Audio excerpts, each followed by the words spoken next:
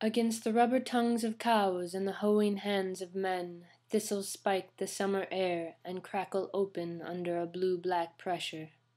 Every one a revengeful burst of resurrection, a grasped fistful of splintered weapons and Icelandic frost thrust up, from the underground stain of a decayed Viking.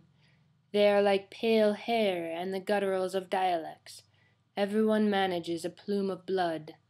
Then they grow grey like men. Mown down, it is a feud.